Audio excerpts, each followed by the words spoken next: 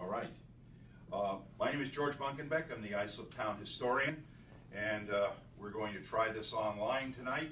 What we're going to talk about is some of these things in the historic collection of the town of Islip. 300 years ago, the residents of what would become the town of Islip, which at that time was the precinct of Islip, got together and had a meeting at a store in Islip Hamlet. And from that time on, they maintained records. Now, we do have some records that predate that, but we're going to look tonight at some items that tell a little about how people lived in the town of Islip, some of the things that we have that describes what life was like back then. To help me tonight, I've asked two people from the town clerk's office to join me, and over here on the computer watching your comments, and you can comment and ask questions. We will welcome them, and we're going to ask you some questions. Is Chris Albergo. He's the assistant to the town clerk. Hello. Chris's job is to catalog, assess, and basically get documents ready so they can be found and used by people for research and for our own research for the town. We also have here Charlene Millian St. Pierre, who doesn't like to be on camera, but Charlene is our person in charge of preserving the documents, keeping them in excellent shape, and ensuring that what needs to be preserved is preserved. So, with that in mind, let's get started. We have a question for you, and that question is, when was New Year's Day in Islip Precinct when the first annual meeting was held? And the multiple choice will make it easy for everybody. January 1st was A, B is March 25th, C is June 21st, and D is December 25th. So think about that as we start off. One of the problems that we have, and one of the difficulties, is in not only transcribing and interpreting these documents, but their condition. And I'd like to ask the two people that deal with the conditions of the documents and making sure that they're properly cared for to discuss some of the challenges that we have with these documents. So oftentimes these documents are quite fragile and difficult to handle. When we first get one of these old documents in, we have to really look at it and make sure that it's going to be okay when we handle it. We try to never work with the originals. Instead, we like to use photographs and work with those. In the future, we hope to be able to have a full flatbed scanner so we can totally put every single document in the scanner, and we'll be able to keep them safe and perfectly fine when handling them. Anytime an original document is handled, though, we use cotton gloves or latex gloves to protect our hands, because your hands have oils and many dirty chemicals and stuff, and you don't really want to be touching these old documents with them. They could really damage them. There are times when also we must wear masks because there are a lot of dusts and really gross things that sometimes are on these documents because they're very old and you don't want to breathe it in because it can cause you to get some type of allergic reactions and it make it very difficult for you. So definitely always wear a mask. The paper, ironically, many documents that are from 100 or 200 years old are actually in better shape than newer documents because they were written on parchment or rag paper, both of which are lower in acid content. It's like modern wood pulp paper can become brittle or even disintegrate over time as they are high acid content. And then another things we noted is handwriting and legibility. These documents are both amazing to look at because the penmanship is just beautiful sometimes, but because of how ornate it is, sometimes it makes it quite difficult to read, especially coming from modern times to where handwriting's changed quite a bit. You look at some of these words and you're like, I have no idea what they're trying to say. So you have to do quite a bit of research to fully transcribe and understand what is being actually conveyed, as well as we've even had to use magnifying glasses to amplify and have it better so we can properly view it. There have been times when some words we've seen unique letters used because of the style of handwriting has just made it way too difficult to look at. And also, spelling and abbreviations makes transcriptions, though, both an adventure, as we've been able to uncover certain words that we never thought because of the different abbreviations and styles of writing techniques of that time period. Yeah, I think one of the things right here on the screen, you can see one of the problems we face. Many of the handwriting back then, this is an S.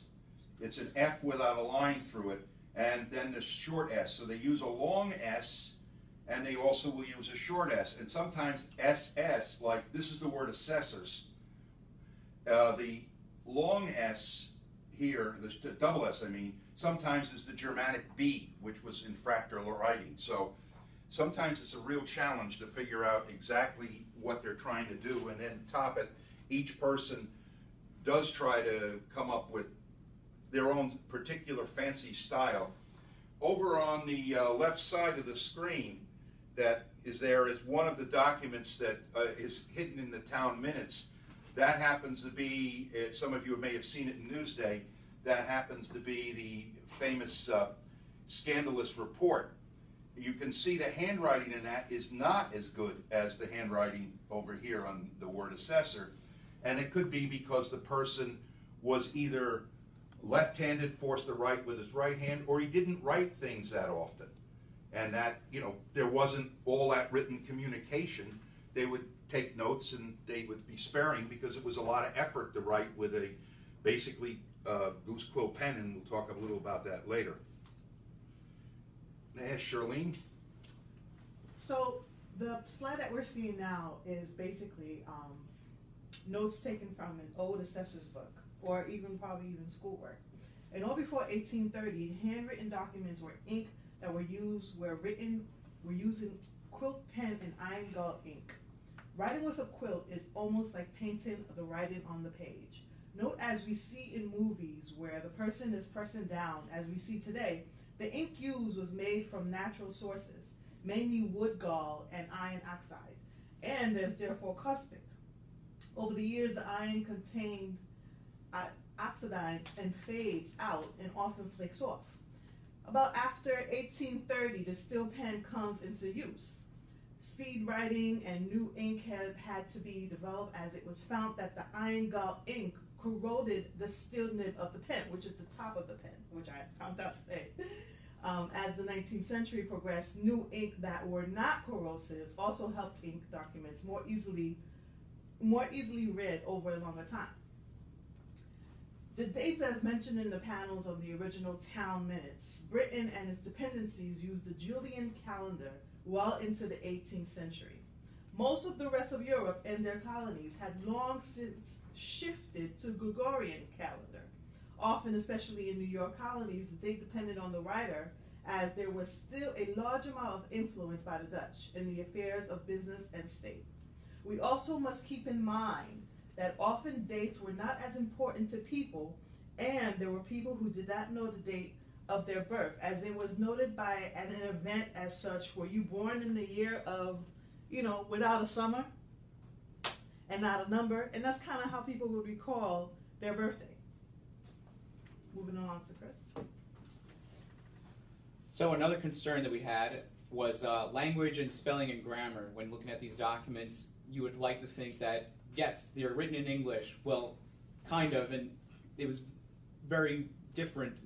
It's not really our English, just to per se, because over the years, English has added words and meanings have changed over time. So stuff from the 1800s to now is way different. So it requires some research to determine the exact meanings of some passages or excerpts. People often look at these old documents and also think that the idea that people weren't literate, or they were terrible spellers, or they didn't have as much education as we do today when compared to us. But that's actually not true. Spelling in these old documents makes it just difficult to determine what the word or the name is. The reason for that is in the United States, there was no standard for spelling. And until Noah Webster, as we know it now, the Webster's Dictionary, it wasn't published until later on, and it wasn't standardized in Great Britain until way later on. So they didn't really have their own way of the English language that we go by it, where you can just Google and be able to find out the actual word by using online. It wasn't like that. So to add to it, the writers often spelled words the way they were taught, which was at home by their parents. A lot of times homeschooling was their way of learning and understanding these words. So recent immigrants, or taught by recent immigrants, their spelling was often influenced by the person they were teaching or they came from. So wherever they came from, they were taught by that way. So it further complicated a lot of these things, and even further on, their capitalization was not standardized. It was also either whatever the person wanted to emphasize or followed older practices. This continued well into the late 19th century. In addition, English today, there's more than 26 letters, but actually it's 27 because the and sign or the ampersand sign is also considered a letter. Finally, people just wrote, and a document might have only one sentence. If you look at the first page of the 1798 supervisor letter, there's an example of a long document with few punctuation breaks in the writing. Formal grammar for handwritten documents did not exist as we know it. So when we actually looked at this document, there was oftentimes long run-on sentences. There was no real commas, so you were trying to figure out where the sentence ended and where the sentence continued. Yeah, there's some interesting, talking about dates, which Charlene talked to a minute ago. This is a page from the town minutes where they're electing people. And this happens to be 1783, when the entire rest of the United States was recognizing the United States. Islip was still under British occupation. And so the minutes for the town of Islip during that time, or the precinct of Islip at that time, were dated from the reign of His Majesty King George III. So you find some interesting things in there, but you'll also notice that if you look down the bottom of the page down here, where there's some ordinances that they put in, there is no such thing as a period. And we actually have a 6-page letter written by the town to the state, which basically, I think there's 2 periods in the entire letter. The entire rest of the letter is a single run-on sentence.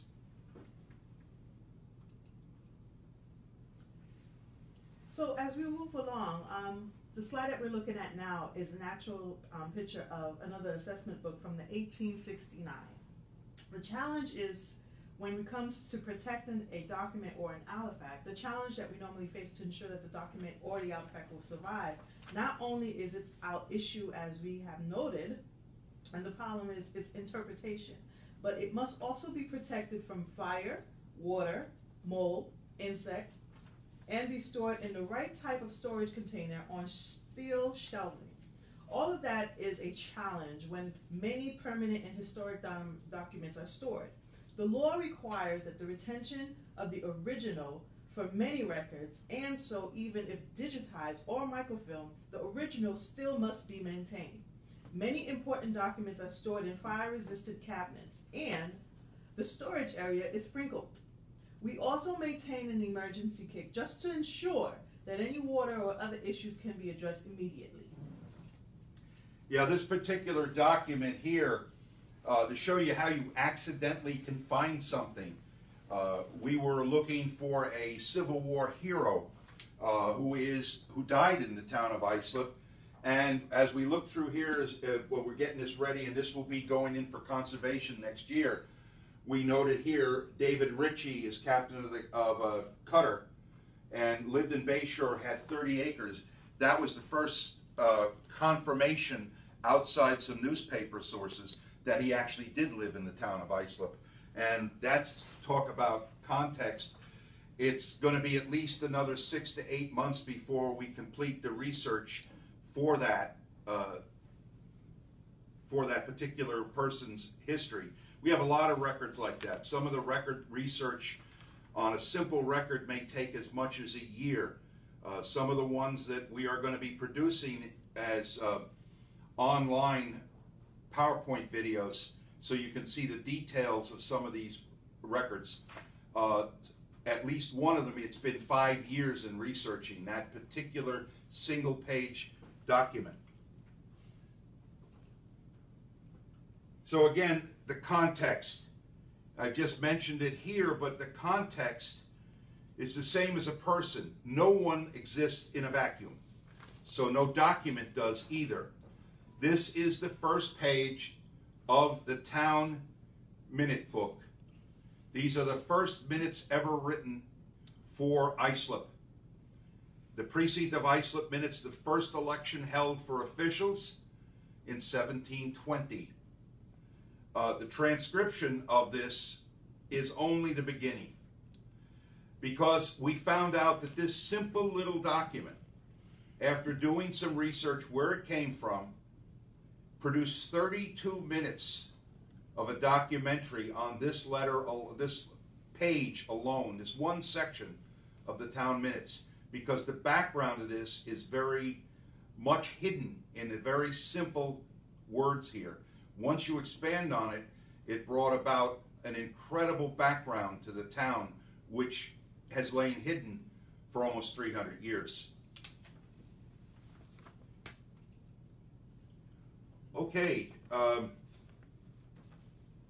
an answer here. Chris, did anybody send in any ideas of answers? Well, I'm having difficulty getting to the posts and discussion. Yeah, well, I'm sorry about that. We are having some difficulties with some of the stuff. We normally do this out of our own lab, but or out of the 401, but we're doing it here at the library. So did you see any people that? We have one answer from AI Ayob, which was they put in A.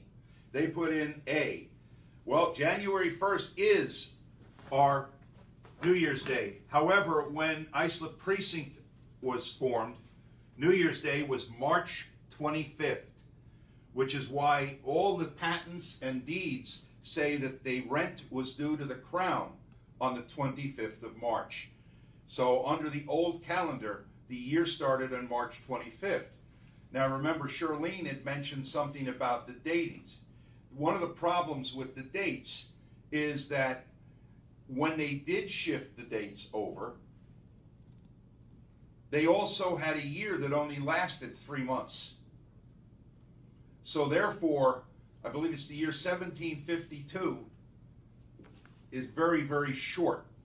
And then it becomes the next year, or 1751. But that's when they shifted over.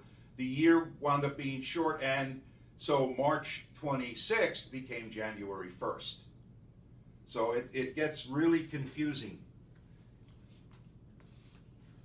Here's the next question. Okay, so question 2. When was the first time the town clerk wrote minutes for the town of Islip? Which was either A, 1720, B, 1753, C, 1788, or D, 1790. I'll repeat it one more time just in case the board can't really see. The question is, when was the first time the town clerk wrote minutes for the town of Islip? Again, it's A, 1720, B, 1753, C, 1788, or D, 1790. Next slide, please, George. Thank you. Yes, sir. So now we come to part 3, which is, as you can see, as it is titled, Barbecued Ribs Anyone? Islip Precinct Fights a Feral Pig Problem. 1753 and 1757 minutes and subsequent minutes. Now I'm going to read it as quoted in our minutes because this is quite the story, I think. It just goes to show you that even in times of today and then, you run into interesting problems that any town would not foresee. As quoted in the 1753 minutes, at the said meeting, it was voted and agreed on by all of the inhabitants that present that it shall be lawful for hogs that are well yoked to run freely on the common, and that no owner of such yoked hogs shall be liable to pay damage for their trespasser, unless the person or persons upon whom such hogs shall trespass shall be deemed to have a good and sufficient fence, and further, that no unyoked hogs shall be taken or impounded unless they are found or can be proved to have done damage in some enclosure, and in such case, the owner of such hogs to be liable, notwithstanding the sufficiency of such fence. What this means is in 1753, is that they had an issue with wild hogs running around, and not only were they running rampant through the area, they were damaging people's property and causing quite a ruckus by damaging fences, crops, and even harming sometimes livestock, because wild boars and hogs, they are very aggressive. They're not like pigs. They're more docile and calm and very clean. They are very rowdy and dangerous. And as shown on the screen, this is what a yoking is. They would put this on a hog around its neck, and it would prevent it, hopefully it would prevent it from damaging the fences by the way it was shaped, and those pikes at the end would stop it from running through it. Again, I'm going to keep going because this problem kept going further and further on throughout the years, because even in 1757, and as quoted, I'm going to read it word for word just so you all get an understanding of it. 1757 minutes goes on, and it is also concluded at the aforesaid meeting that the Town Act concerning hogs running on the commons is continued this year. Also, it is concluded at the aforesaid meeting that no boar shall run on the commons in the months of May, June, July, August, September, October, and November, and without any man having free leave to held the said boar, and if the said boar shall die with the cutting, they shall recover no satisfaction by law. So again, noted once more, even in the 1757 minutes, which was a few years later, these boars and hogs are still running wild, and now they even needed to mention months of concerns with having it, trying to regulate and sort of get a handle on this. And even noted with the castration to further curb the breeding of these hogs. And what castration is when they would remove the male genitalia of the hog to prevent it from breeding, because they were breeding at such an exuberant rate that they couldn't control it. So the town was in way, way over their head with the hogs that they couldn't even wrap their head around it. And now we go into further, which is a recipe from Week's book and comments about pig contests. So going further with the wild hogs, there was even recipes on it because they had such an abundance, they decided to serve it up and cook it. So I'm going to read you an excerpt from the late town historian George Weeks, as he mentioned in some of his Islip's early history. He had in his collection a staple card that is an advertising card for a staple run by Captain Samuel B. Gibson of Bayshore, that had on the reverse side a recipe for curing hams by Dr. Mowbray. It was that to cure 4 medium-sized hams, one would use, and this is an actual recipe for the ham, one would use 4 quarts of fine salt, 4 pounds of brown sugar, 4 gallons of water, and 3 ounces of saltpeter. Mr. Weeks also noted that it was common practice up through the 1890s for families having a large area of ground to raise pigs, and in the fall, a day was selected for hog killing time.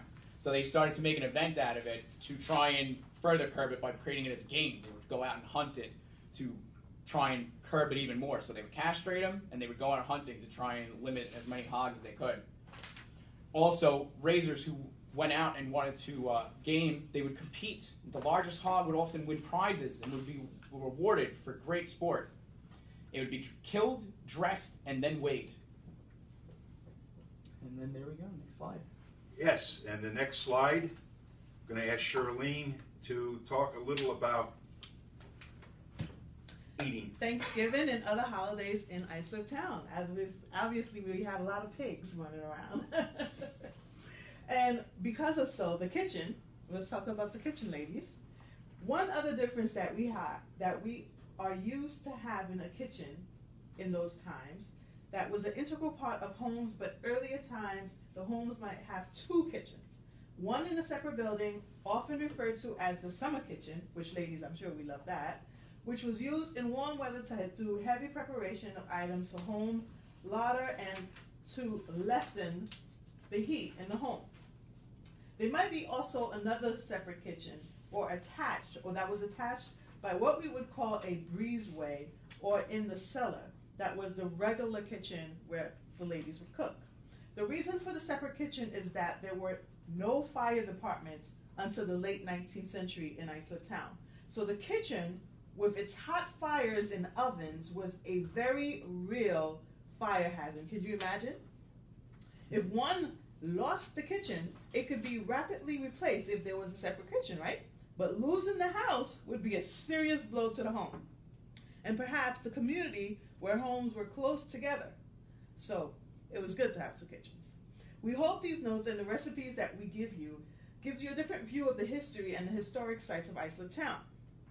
Also, in a letter sent to the state of New York on January 11th, as I quote, 1798, then Supervisor Nathaniel Corcoran gave a detailed description of the town that included a marine life, game, and crops found within the boundaries of the town. And I'm going to read this, I'm going to quote it. From the Great South Bay and the Atlantic Ocean, he listed oysters, clams, geese, brants, ducks, snipes, and fish, particularly noting that the town's favorite was the sheep's head. The freshwater streams and ponds were homes to trouts and yellow perch.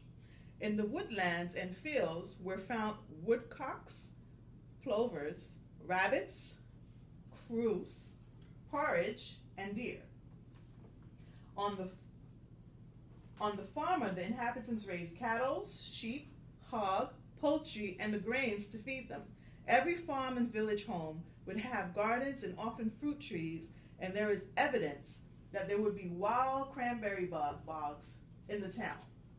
In the latter part of the 19th century, the estate of the first Gold Coast and the various hunting and fishing clubs. As an example, the Southside Sportsman Club raised pheasants and other game birds for sport hunting in their estate or land. So, there was a large variety of ingredients available for the cook. So as we move along, let's see, we have the answer to question 2.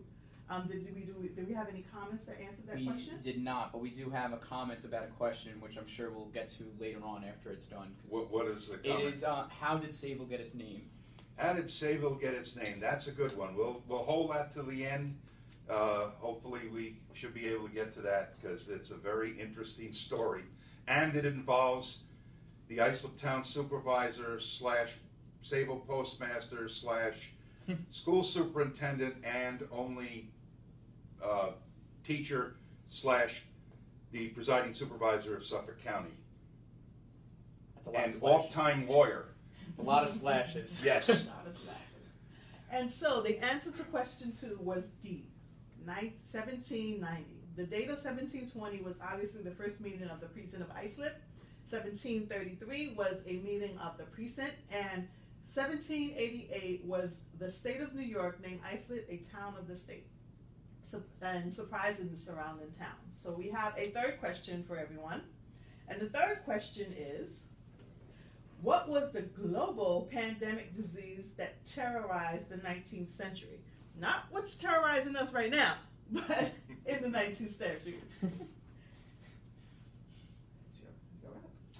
Okay, so part 4, which would be, wait, we should probably read the questions to everybody. Though, Yeah, so they may not be able to see them, so. So it's, again, for the question 3, it was, what was the global pandemic disease that terrorized the 19th century? It's either A, yellow fever, B, malaria, C, cholera, or D, swamp fever. I'll again say it one more time. What was the global pandemic disease that terrorized the 19th century? It's either A, yellow fever, B, malaria, C, cholera, or D, swamp fever. And now we can move on to part 4, which was titled... If they pay attention, they might actually pick a hint up. Yes, there are some hints for this one in the next few slides, so if you're paying attention, you guys get it. Part 4, which is a glimpse into 19th century home, Sarah's book. This is a book that we found in our record center, and unfortunately we do not have the last name. Its only name that is in the whole entire journal is just Sarah, no last name. So sadly, we may never know, but we hope to assume that she is from the Nickel family. Now, she has a number of stuff listed in here, from household hints to recipes to remedies to insect stuff, anything that she could find. This is inside this journal. So the recipes are from, like I said, various sources and include even a recipe on pork. So the book has clippings from newspapers and magazines on insects. Such insects could attack the carpets, which now today we're not concerned about that because we have artificial rugs, but in those times they were using actual cotton and wool, so they were subject to infestation and damage. The insects would often start eating it and destroying the people's house, so oftentimes the only way to fix this thing was to bring the carpet outside and beat it over with a carpet whisk. So now, going back to, if you think about the question again, today we are living through a pandemic as we find ourselves restricted in what we could do. Now, we're all at home during the COVID-19, we're in quarantine. And during the 19th century, they had their very own disease to deal with. And it was very prevalent, and it's sort of forgotten today, but it still happens sometimes. As way far out east came a disease that created terror in New York City starting in 1832. This killed hundreds of thousands worldwide and often killed you within hours, and no one knew what was the cause of it. It's interesting to note that in Sarah's book, she had numerous clippings on how to cure and possibly prevent what is now known as cholera. There was numerous clippings on this because this was what they did. They needed household remedies to figure it out because they couldn't turn to doctors in these times to understand it. So oftentimes they would go to the newspapers and hope that there was a way to combat this. Now we know that the disease, cholera, was caused by bacteria strain, which was a wet-borne and created a situation where a person would die of dehydration. And New York City opened up and was completely empty due to this disease. And it depressed the United States economy for a number of years. So if you can imagine today, when you go into Manhattan and you see all the stores empty and Manhattan was completely barren during April when the pandemic was at its peak scare, that's what most likely New York City looked like in the 1840s during cholera. People were afraid to even go out. So once clean water was introduced and proper sanitation and sewage was improved upon in the United States, that's what combats cholera. The main cause of cholera is improper sewage, fecal matter and stuff like that, getting into your drinking water. That's how disease cholera often happens. But don't get me wrong, today is still a major killer in the world. It can happen anywhere. And next slide. Yes, sir. And one settlement of the town allowed the residents to do more than just survival cooking. Meals that would have very large and a simple evening meal might have been a large production, especially in larger homes. For celebrations, the menus were often elaborate, again, especially in estates and manual houses. If one had the means, or even if one had to sacrifice, dinner consisted of more than one course if there were more guests, or later in the hotels and homes that took in hunting and fishing parties from the city. This was also true of large families gatherings, or if you hosted the annual town meeting at your home, or at one of the hotels or taverns in the town. Often these meals were a massive effort requiring days of preparation, including a slaughter of animals. And we obviously had a bunch of hogs running around. Often these meals were for massive effort and including harvesting whatever else were required, as there was no supermarkets to go out to and pick up the ingredients. The woman magazines of the Victorian era gives us a glimpse of these different dinners, just as now where magazines, cookbooks, and the internet give us not only recipes, but also the menus for a perfect meal, and even how to decorate the table and present the food. It was not uncommon for one of these meals to include a fish, a fowl, a meat course with appropriate side dishes.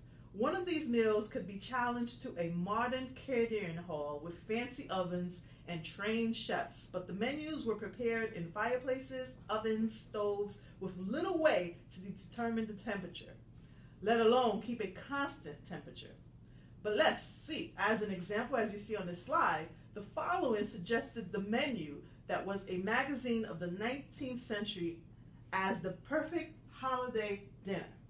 As you can see, it was raw oysters, and note that raw oysters was a favorite part of the 18th and 19th century, and meals in Islip town was a major supplier of shellfish, especially in the 19th century.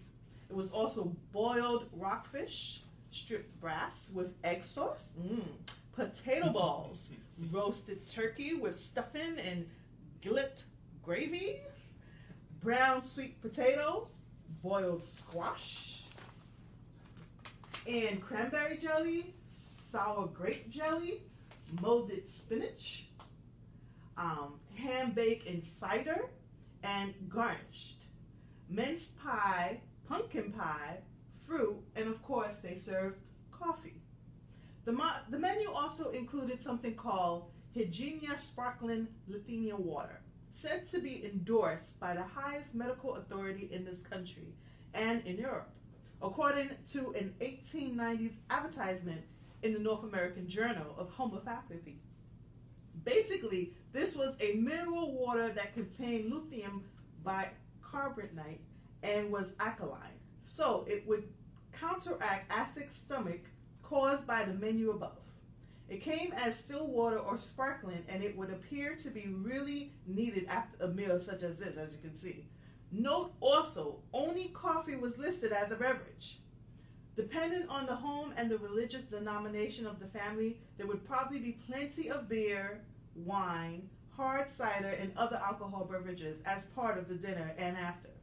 We do know that the hotel and boarding houses served alcohol, as the licensing of these places was a major source of town revenue until the early 19th century, as borne out in the town's clerk entry in the town minutes. Yeah, in fact, that's one of the comical things.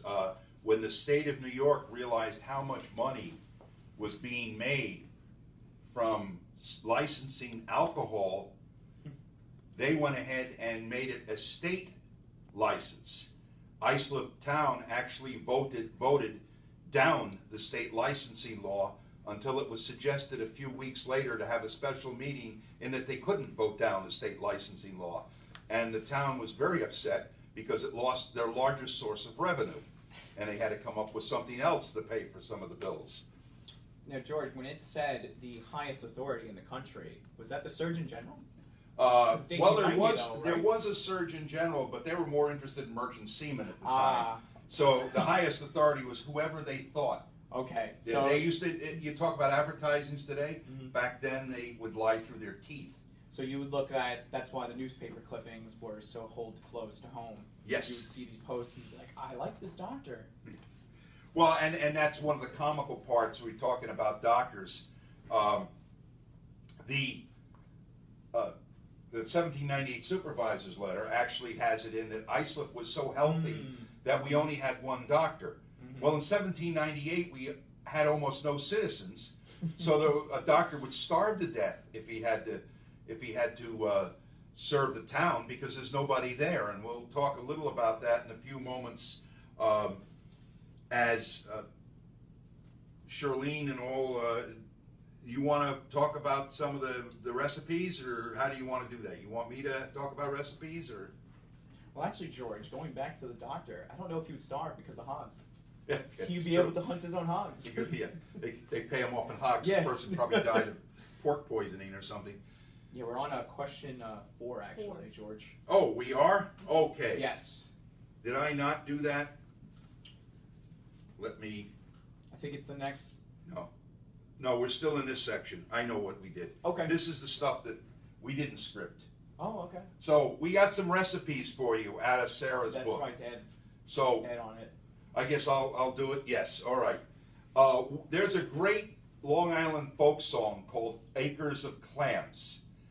Not only did we have a lot of pork, but we had, especially when the salinity of the bay changed, we had a lot of clams. The oysters were mainly in the creeks and in the semi-fresh water areas, but there were lots of clams. So there, in Sarah's book, there are a lot of recipes for clam soup, clam chowder, baked clams, all sorts of other things, and clam pie, which by the way is very good. Yes. And this is a recipe for clam chowder.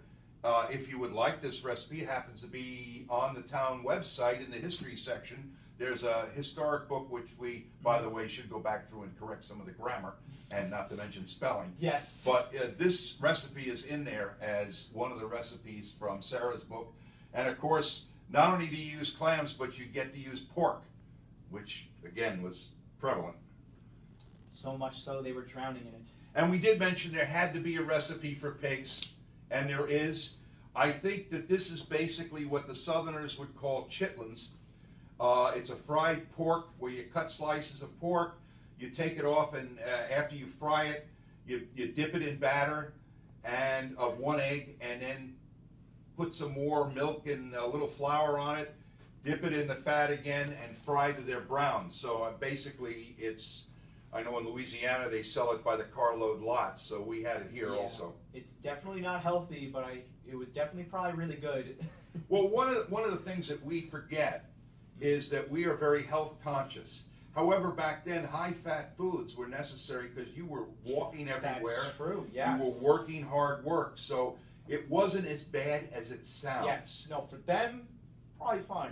For today's standards, I don't know if you would be wanting to dine on this every day. No, as some of you know, I'm a Civil War reenactor, and one of the problems we had done a movie and we were exhausted, and my daughter had cooked up one of the greasiest stews we ever had, and as you ate it, you could actually feel the energy returning to you. Oh, wow. And everybody said that, and they realized that we had just put in a day like they would normally have done, which modern people can't do it. And again, when you work bread off. when you work the land as hard as they did, that stuff would just revitalize them. Another thing we don't realize in the age of doctors and online medical, you can get your doctor on the computer screen if he knows how to use the computer. Back then, mom was the doctor and home was the hospital. There were very few, if any, hospitals. There were none here until the late 19th century and early 20th century, when a doctor in Bayshore started working on putting together what became Southside Hospital. So the family would happily collect all sorts of newspaper clippings or magazine clippings. For instance, as we were talking about cholera, over here is a letter from a doctor to his patients written in 1866 about how to prevent cholera. There were also Mr. Squibb of the Squibb Pharmaceuticals, who was in Brooklyn, and he actually issued a recipe.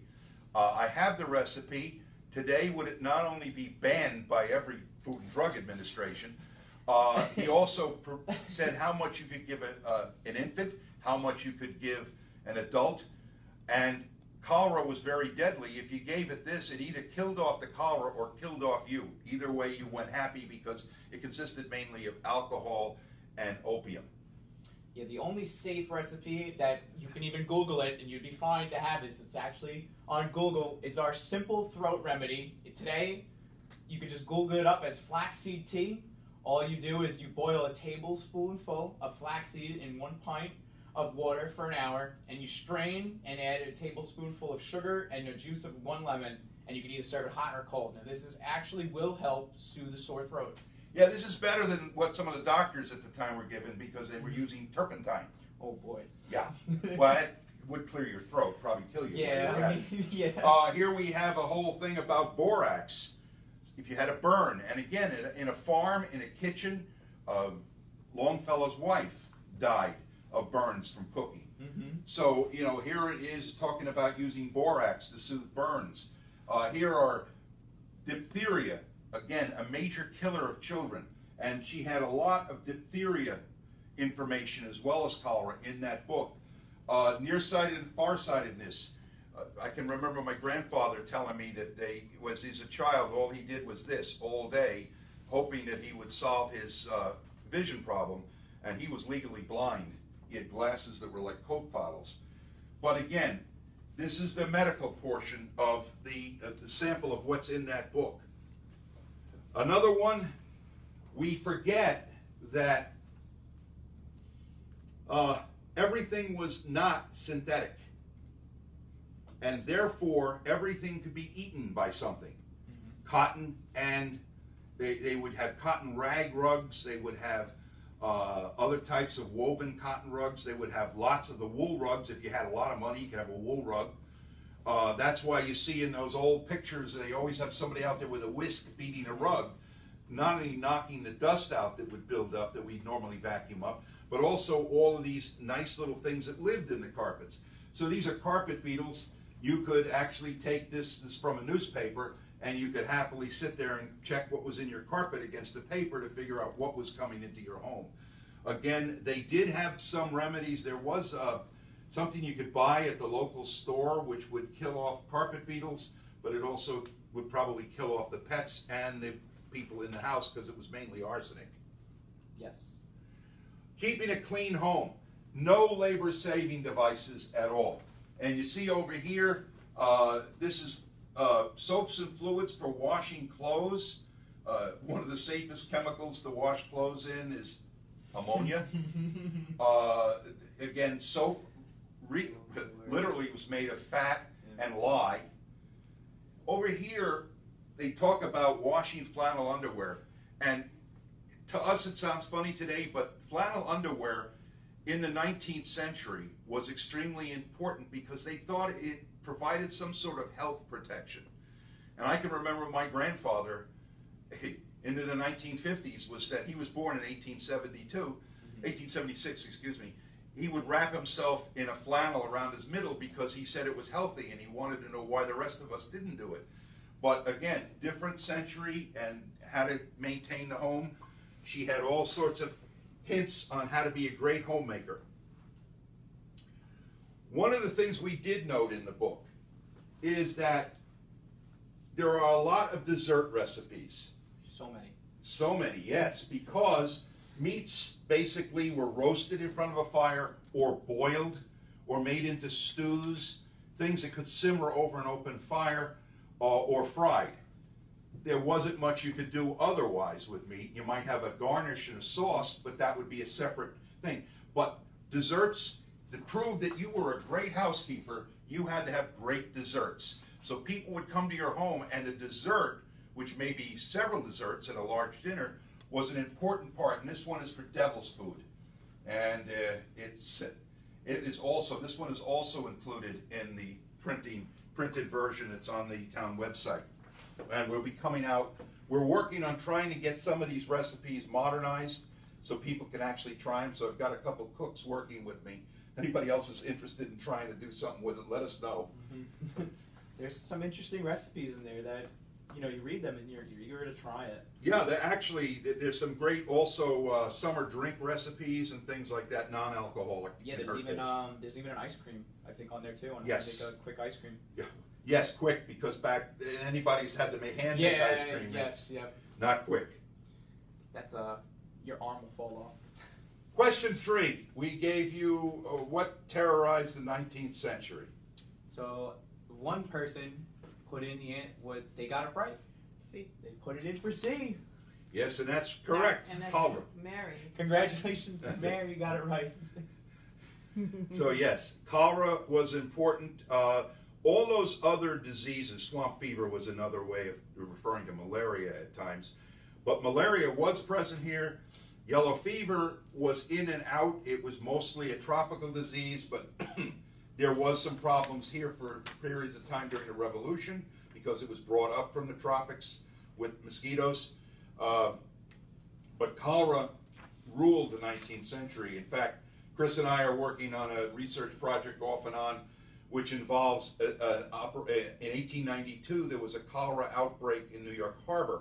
Yes, it was very bad, and it got to the point where even from ferries docking at the famous Surf Hotel over on Fire Island, there were riots preventing, because the townspeople were that concerned with the outbreak that they did not want these sick people to get off the ship.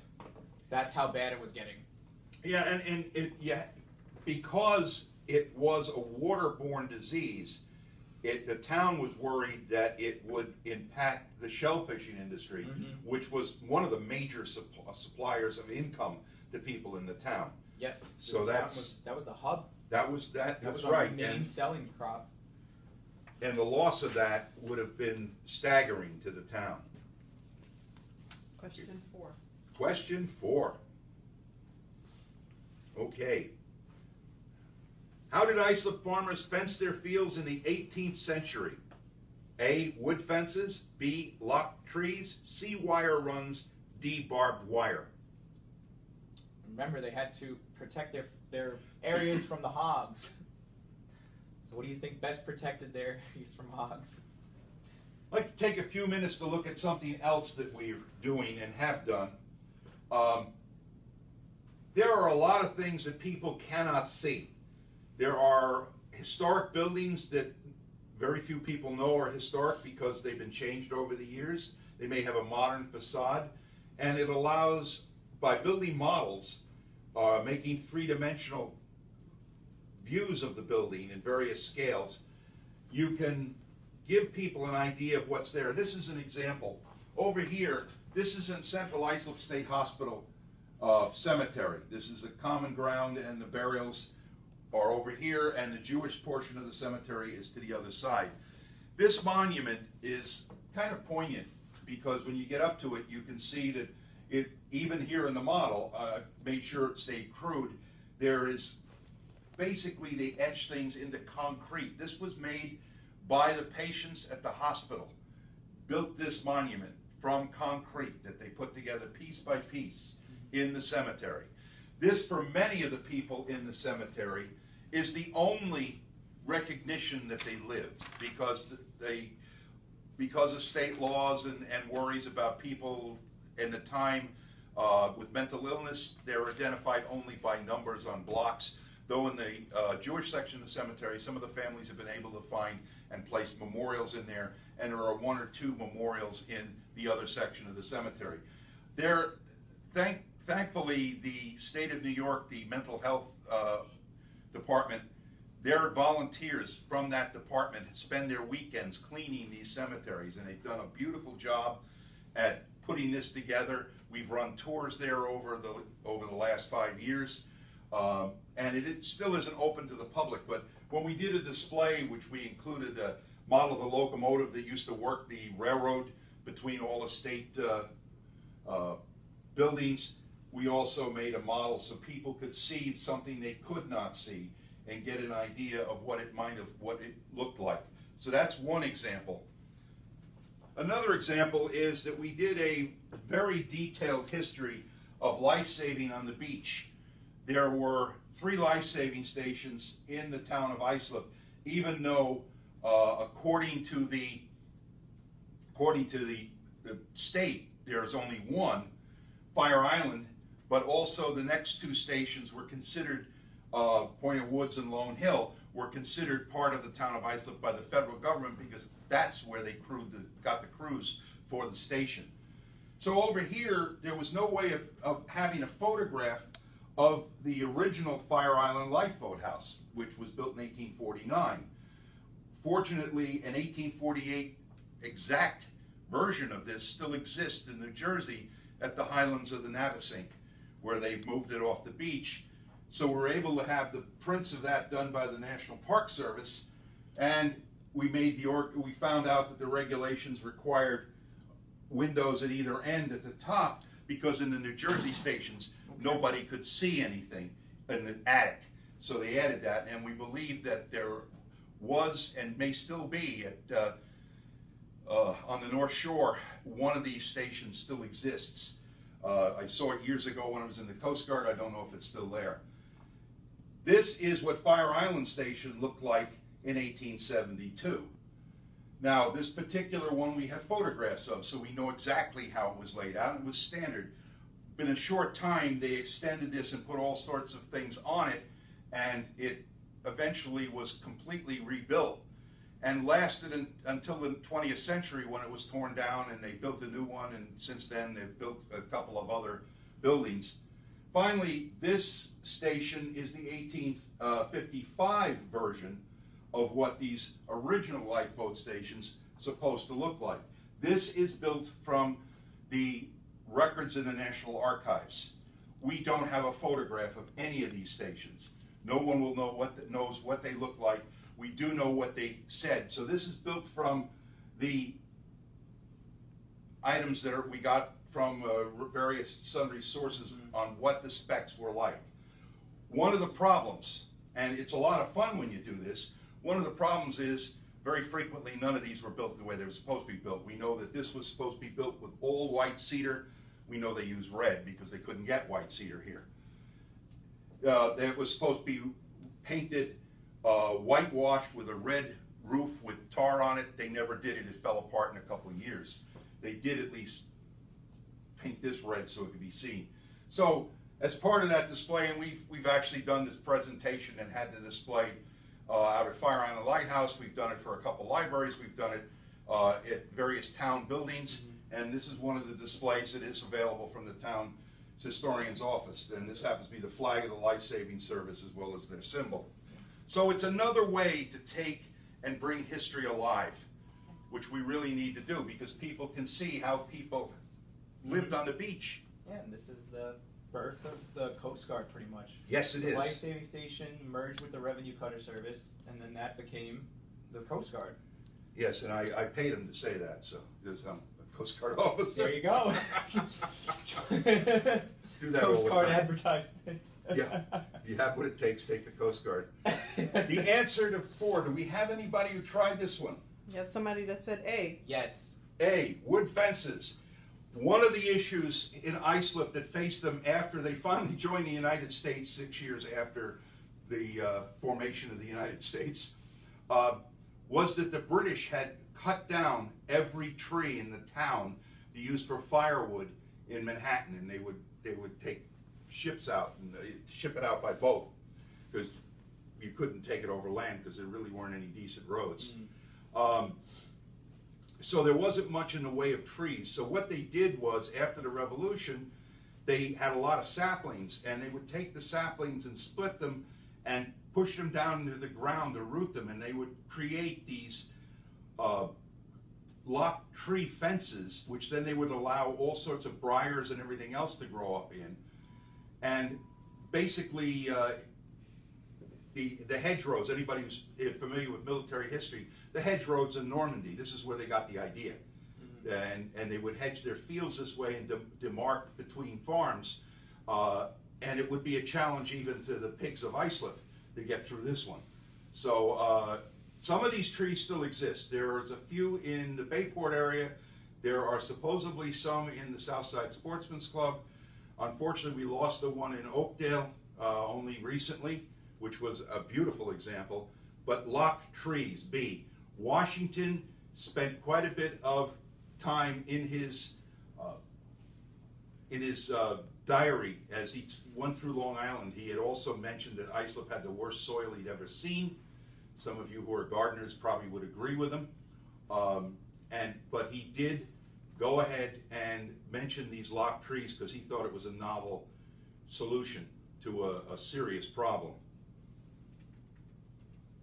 Here's question 5. Question 5. What was one of Islip's town's most valuable crops in the 19th century? Is it A, pigs, B, corn, C, salt hay, or D, fruit? Okay, this is the part 6. This is the town seal unpuzzling the town of Islip's rebus. So going forward, we're going to be explaining how the town further developed and made their town seal, and it actually still a lot of it is true to this day, and from the motto, it just holds true deep through Islip town roots. So I'm going to read an actual letter from Celia R. Clark, Esquire, who was the clerk of the town of Islip, and it was written from October the 12th of 1883. He goes on to say, "Dear Sir, the seal that I have designed and now present to the town of Islip has a significance that can be appreciated by all who are conversant with the history of the town.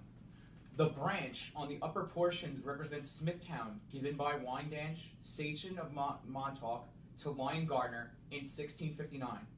Sold to Richard Smith in 1663, patented to him in 1665.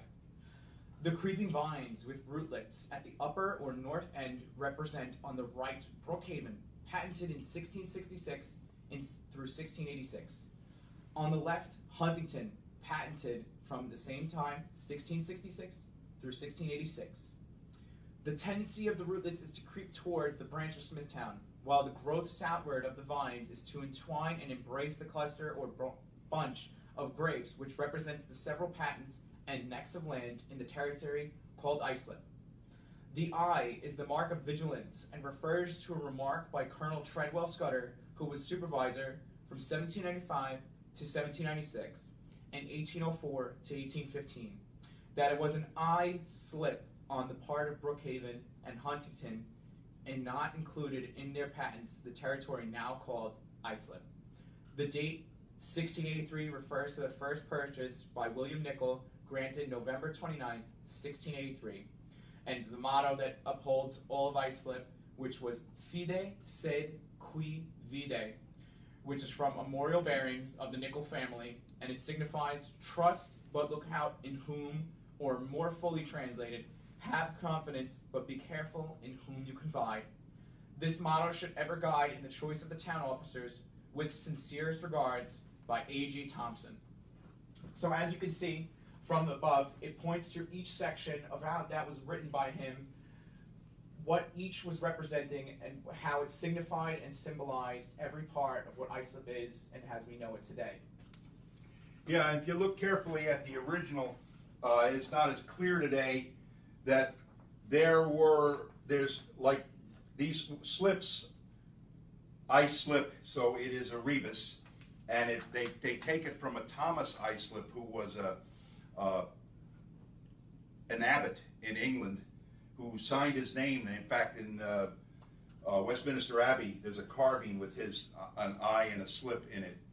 But they took that, and of course, with the discussion of Colonel Treadwell Scudder, the other towns were supposed to go shore to shore. Islip wasn't supposed to exist, but because of the people it did. One thing to point out, everybody asks, why isn't Babylon on there? Well, Babylon doesn't even exist till 1872, when what we think some of the members of the town of Islip, to get even with Huntington for some of the shenanigans that were pulled over the 19th century in court, it looks as if some of them happily helped the secession of the lower section, what was known as South Huntington, from Huntington.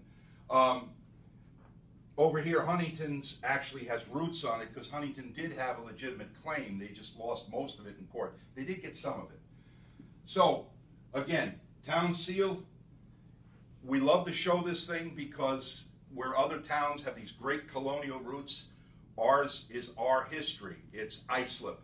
And it also makes fun of all the surrounding towns. Question 5. The answer is C. Salt hay. Salt hay. I Do really we thought it have would be anybody this. that provided the answer prior? Because I don't see anything. No, not that I see. Okay. Yeah, it's salt hay. They made a big deal about salt hay because it was a crop, and that's one of the reasons they were fighting with Huntington over the salt hay grounds, which Huntington wanted, because it was an extremely valuable bedding and feeding crop. Where can you get more information? In a minute, we're going to answer any questions that came in. There are 335th anniversary books from the last year or so online at the Town of Islip website under the history section. You can contact us at 631-595-3862 and leave us a message, or if we're there, we'll answer. Chris is usually there. In a few weeks, we hope to have a beginning of a series of PowerPoints in MPG-4 format, which you can watch online, which will take specific documents and dig into them, and we have a lot of them coming. And some of the things we covered tonight will be covered in there also. We have displays available. Boy, do we have a lot of those. And talks on the very unique history of a very unique town, founded quite by accident. And just because everybody hung together, they managed to defeat the Crown, the federal government, the state government, the county government, and all the surrounding towns. And one of the kicks of this is somebody tried to figure out how William Nickel could control all of this land around him. It was really simple. He had daughters, and he married them off to many of the large holders, and what land he didn't hold, his daughters controlled. So William Nickel never lost an election. He was kicked out one year because he didn't live where he ran for office, but that's another story for another night. Your questions?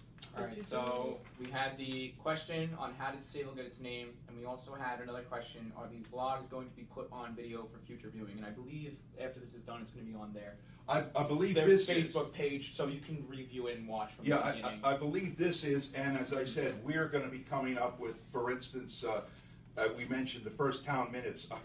It's 32 minutes, so we're going to have to divide it in half. Yes, definitely look forward to our ones that we'll be posting on our website. We've got one on a school teacher's license, which talks about early Islip schools.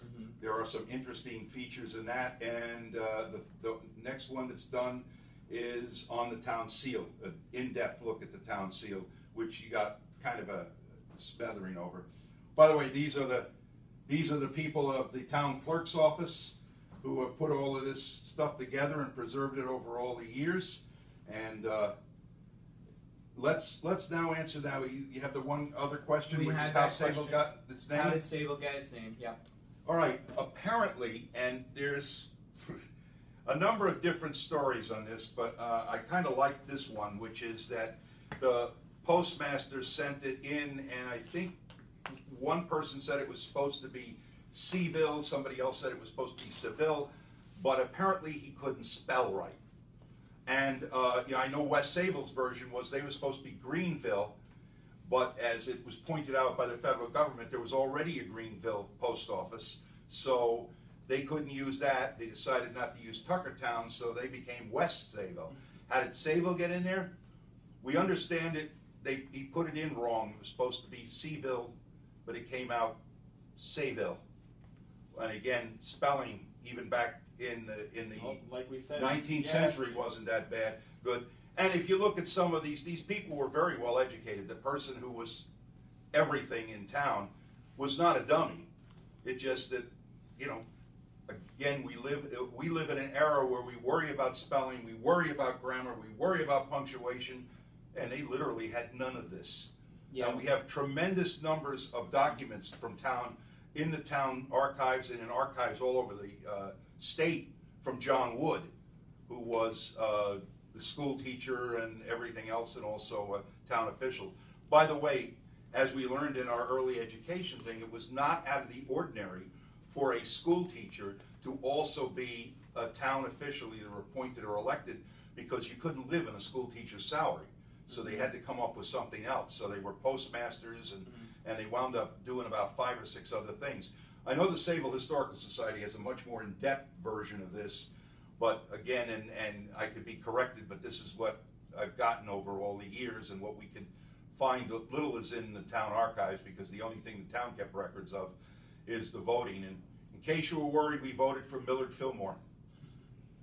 Yeah, going back to what you said on the spelling, which a lot of the ways that people spelled was through sounding it out or phonetically. So that's why we've noted numerous times William Nickel was spelt, the last name noted in the records, 3 different ways. One with 1 L, with another E, I believe, and then with the 2 L's, which is the standard one. Right, and different sections of the family also changed their names. It's just the way that you had heard it was the way that they thought it was spelt. And there's a lot of exciting things that happen. We get inquiries from all over the world. We're working on a research project on a group of fishermen from Sweden who apparently came here and lived in Islip. We're not sure which fishing industry they were involved with, but we're tracking them down. We just got a call from California from a woman who is a descendant of the Nickel through his second wife, and we were lucky enough to have the information to pass on to her, the confirmed material that they couldn't confirm. So you never know what's going to crop up, and Chris spends a lot of his time. We're producing, what is it, we're almost 7,000, we're close to there, wasn't it, 6,600 Yeah, or it's something? it's quite large. The main spreadsheet has over 5,000 numbers, but that's just the main spreadsheet. When we dive in and we separate it by box, there's more numbers going on in that. So it's definitely over 6,000. Hopefully, COVID kind of got in the way of a lot of this stuff, but within a few months, we hope to have the first version of an online ability to research and see what we might have in the town archives, and eventually they'll reopen and people can come in and we will be happy to help them, and you could make appointments once we are open to the public, which we are not now due to COVID. Don't get discouraged. Don't let COVID beat us. Yes, but we would be happy if you need to contact us, and we had the phone number up earlier, 595-3862. I'm getting it right, yes. 631 area code, or you can contact us through historian@islipny.gov, and we'll help you if we can. If we can't, we'll send you to some place that might be able to. Yes. And Charlene is going to spend her time making sure that everything's in an archival box everything is away from bugs and mold. You betcha. Yep. So, is there any other questions, any comments? Not right. Well, I think we should maybe wait a minute or two, see if All anyone's right. got another question. We'll see if you have any more questions. We've never done this outside of our own area. We've done everything on our, right, inside 401. So we're working with not only our equipment, but their equipment. So it's been fun setting up and making sure everything worked. Yeah, it's never easy. They say it's easy. There's always a hiccup. But that's the beauty, just like this, looking for through these archives and looking through these records and finding all these things. It's quite fun, and you get to piece out, like we've said, you get to piece out little pieces of Islip town history and how people were getting along, how people were living, what they were cooking. The recipe book was by far one of our greatest finds, just because knowing what they were making and what they were cooking was just amazing.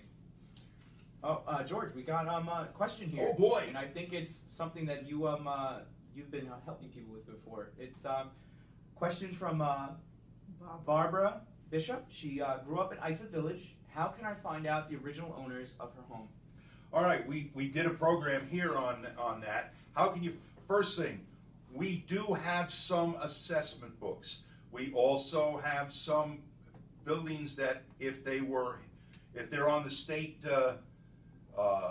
register of historic sites, there's a state inventory of historic sites, and there's a large number of them. We do have those in there. We have some records of the building. Sometimes that tells us who applied for a building permit over the years. My best, as far as land records go, or deeds and so forth, that in New York State, unlike the rest of the country, in New York State that falls under the county because that's considered a court record. The towns, are responsible for vital records, tax records, because the town, while it doesn't charge the taxes other than the town tax, all school taxes and all, the town has to collect them and distribute them under state law. So we have some of those records back in time. But what I would suggest is give us a call or send us an email at historian@islipny.gov, and we'll see what we can come up with. And always include the lot, block, and section number, because half of our documents are addresses. That makes it so much easier. If you know the specific lot, block, and section, we can actually triangulate and get a ton of information on the house if it was historic, or if it is a historic property, we may even have an address, but it's always difficult sometimes. Or just if you just have your tax map number. Yes. The entire tax The entire map tax one. map number definitely would make it a lot easier too. One of the things most people do not realize, not only did street names around here change very often. A great example in West Sayville, it didn't change the name of the street, but officially Cherry Avenue in Sayville is not an avenue. It's Cherry Street, and if you go to the railroad crossing, it still says Cherry Street, and many official records still call it Cherry Street, which is what it was when it was named. New York Avenue is supposed to go north and south, and streets kind of go east and west, but they didn't bother with that in early days. We also have streets that have changed names so often that it gets confusing for us, because tax maps are different. So sometimes a street address is useless, because in early times they didn't even have street addresses, and when they finally gave them, in some places they just said choose a number as long as it's larger than your neighbor's. So you have some really strange street numberings, and all of a sudden normal street numbering depends on when it was finally the post office took over and the town took over and regulated how streets were named, and how and we do have some records of street. We haven't even looked at those records yet. That's one of the things. There's thousands of pages that we have not even had a chance to look at. And Chris, I know, has been at this for, what is it, 4 years now, 3 years? Yes. Yes. It's been a while. I started when I was part-time, and I was giving in like 17 hours every week. And thanks to Shirlene, we can actually get in the room. She straightened out the records and put her hands on anything, but yes. Like any project, it takes a long time. It takes a while, and you need a group. So hopefully that answers your question. Again, get a hold of us on the specifics. Leave a message and we'll get back to you, and we'll see what we can come up with. Mm-hmm. Anything else? No, that's it. All righty. It's been a great evening, and a strange evening because it's hard talking to a wall when there's nobody here to react to. Yeah, well, we got Charlene in the back waving her hands. It's been a good evening, and we look forward to doing some more of these in the future. Yay! Thank you for having us, and hopefully you all enjoyed it.